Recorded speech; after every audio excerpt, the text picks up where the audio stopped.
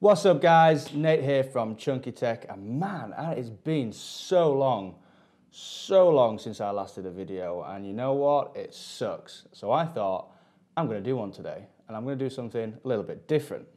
Just want to start off by saying a massive thank you to everybody that subscribed to the channel. We're now over 1,000 subs, which I never in a million years thought we were going to do. So that's really great news, and thank you again to everybody that's subbed to the channel. Probably all thinking, where the hell have I been for the last month? Well, quite honestly, life has taken over. I've just got busy doing other things, and unfortunately not had time to concentrate on any of the video stuff that I wanted to do. But it's not all bad news, because last night I realised this, and recently I've been watching a lot of Peter McKinnon videos. If you, for whatever reason, have stumbled across my channel and haven't seen his stuff, you seriously need to go and watch it, because the guy is phenomenal. Photography, videography, all that kind of stuff. You know, if you're interested in any of that, you've got to watch his videos. I'll put a link in the description, so if you want to go and check that out, I highly recommend it.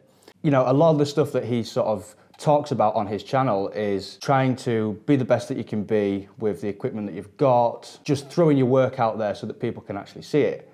And, you know, it got me thinking, because I've done quite a bit of video work now, whether it be for other companies or just for myself for fun or for friends and family. And, you know, a lot of it's not really out there under my name. So that got me thinking, and what I'm going to start doing is I'm going to start uploading to my own personal channel just content that I just want to film, or even stuff that I've done in the past.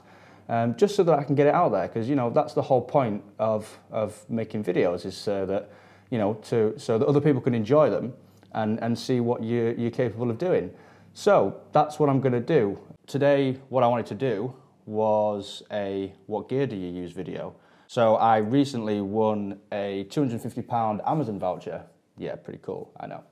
And I ended up buying some more camera gear, and it finally occurred to me, wow, I've got quite a lot of gear.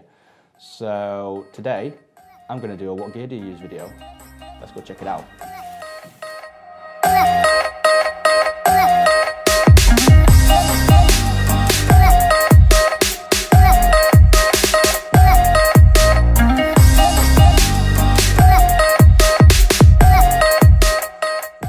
Alright guys, first up is the Glide Cam. This was bought off a recommendation from the Andy Axe YouTube channel. I think that's how you pronounce it. The idea being that you level it out with the weights while you've got your camera on the top, and then you can get nice smooth motions on your camera. I've not used it that much, mainly because I'm not very good at it. I've tried it a couple of times, but it's not really for me. Although it was cheap, it was about 30 or 40 quid, and it's a nice addition to the gear. Next up is my new camera cage, and this is the Viltrox VX11. I bought this very recently, and it was mainly just so that I could have some sort of a handle for the GH4s. You know, the GH4's not got a handle on the top like a lot of professional video recorders. So yeah, this just helped with that, and it's obviously got plenty of screw holes for adding extras on, which I will be doing. I'll be adding a monitor onto it at some point. And you've obviously got the shoe mounts here for putting microphones or whatever else it is that you want on it. Following on from that is the shoulder rig, and that's what we've got here. This is the Neewer shoulder rig, and this was bought from Amazon. I'll put all the links in the description below for everything. Again, this is similar to the cage, except it's used, you know, for shoulder mounting. I've used this all over the place on loads and loads of different jobs. Really good piece of kit, works really well, and I highly recommend something like this in your toolbox. If you're looking for something just to mount your camera on for doing nice low shots, things like that, something like this would be perfect for it. Moving on to lights now, I've got a couple of light stands. I think I've got 3 or 4 of these, nothing special, but these just came with the lights that I've actually got.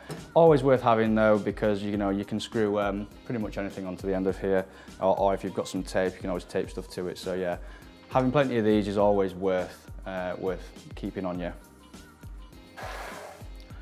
The Aputure LED light, I love this thing.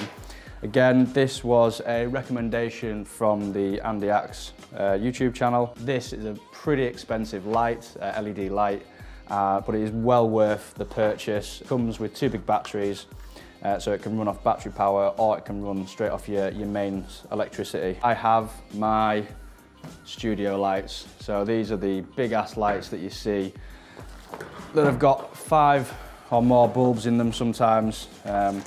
These are absolutely great. I use these on a regular basis. I used to light the set when I'm doing any of the Chunky Tech stuff.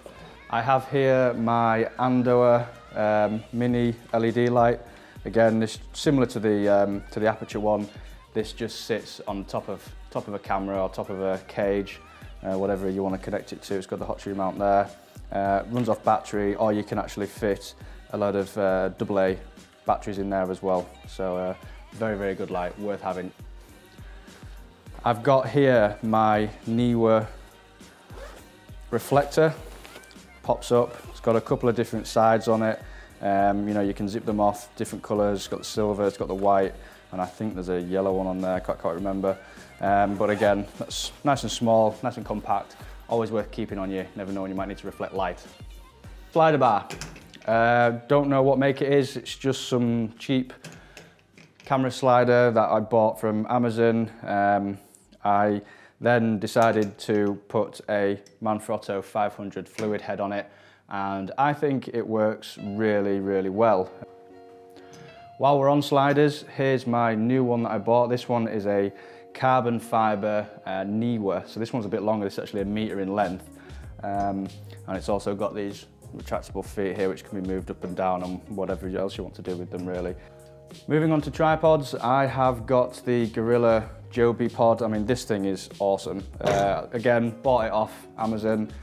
Tiny little thing, perfect for vlogging. I actually took it away to Poland with me when I did the Poland vlog, and that worked out really, really well. It's got a little quick release plate here, which is nice and handy. It's good for doing interviews, things like that, where you want to just stick it on the table, or it's great for wrapping around objects. If you want to wrap it around a tree or something, it's always good for getting your camera, or even lights. You know, I've used the Aputure light on this before to get it into awkward places. It's a really, really handy thing to have, and not that expensive, so I definitely recommend buying something like this.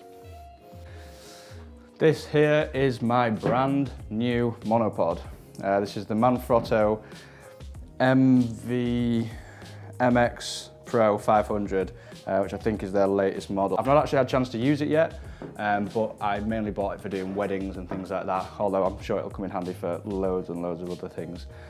My other tripod, which actually you can't see because I am using, is the Manfrotto, I think it's the 190, and it's the carbon fibre one, and I put on there another 500 fluid head, and that's what I use to film almost, you know, all the time. I have here another tripod, which is just a cheaper one that I bought a while ago. This thing's quite handy just because of how small it goes.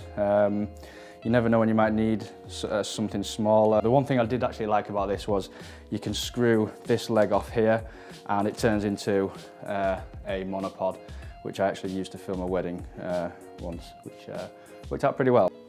Onto lenses now. The lens that I've got here is the Canon 10-18mm, and this was bought specifically for doing the vlogs and just wide angle work really, because I didn't have a wide angle lens at the time when I first started. Something that I bought recently, and yeah, it's a nice little lens, and it's definitely worth having something like this, you know, a 10-18 or even something a bit smaller, maybe to a 16. It's always worth having something like that in your arsenal. The Canon 50mm 1.8, this is a great lens, you know, never really had any problems with it. Nice for getting those tight shots when you can't really get in there. Always worth having a 50mm, I think, in your arsenal. And the third and final lens that I've got is the Sigma 18-35, which is on the camera at the moment. By far the best lens I've ever used. I literally love this lens. ND filters, variable. Got to get those variable ones in there. So much better than the static ones. Again, just an ND filter for each lens, basically. One of my first purchases, the Rode SmartLav Plus. That is actually what I'm recording on now, and that is plugged into the Zoom H5, which I've got. I'm going to actually purchase a couple of H1s based on Craig Adams' recommendation on his page. for wedding film school. H5 is great. It's got the XLR inputs, but it's just a little bit too big, you know, to ask a groom to put into his pocket or something along those lines. It's just a little bit big for that. Various attachments for the H5. V-shaped hot shoe mount. Never know when you might need one of them. I thought these were worth mentioning. These are quick release plates that I bought recently on Amazon. Once you've put the base plate, this one here, onto your tripod or monopod, you just press this button and the plate slides out, and then when you're ready to put it back on, you just slide it on and it locks into place, and then you just, job done. When you finish with it again, just take it straight off. Much easier. One of the most time-consuming things is moving cameras onto new monopods or tripods, so that's really going to help with that. Highly recommend those. Probably one of the best things I ever bought was this here. This is the, I don't even know what you call it, but it's basically for setting up the white balance on your camera. With me using a DSLR, I can't shoot in RAW, which is a bit of a pain. So this thing comes in really handy for making sure I've got the white balance just right, which I definitely know I haven't at the moment. I've got this here, which is my booth for recording audio. This thing's really good for doing voiceovers and things like that. At the moment I've got it on a stand, but you don't have to have it on a stand, it can sit straight on the desk. I've got the green screen there. You never know when you might need a bit of green screen, so it's always handy to have something like that. Yeah, for carrying everything in, got this big ass bag. You never know when you might need to go out on site and take a load of stuff with you, so it's always handy to have a big bag to put it all in. The place is an absolute mess at the moment because I'm moving out. I'm actually packing everything up as we speak, so yeah. So there you have it. That is all the gear that I use for any of my video projects and for running the channel. This is in no way a paid for video. You know, I've not been asked to do this by anybody. This is just gear that I've bought and accumulated over the last year and a half. There are links in the video description to each individual item. If you do decide to purchase it from any of those links, I do get a small kickback. It just goes towards helping run the channel and purchase new gear, basically. So, you know, feel free to take a look at those. We are going to be moving studio, so I might do some sort of a moving video or vlog style video on that. So if you like the video, hit the like button. If you didn't like it, you know what to do. And we'll see you in the next one. See ya.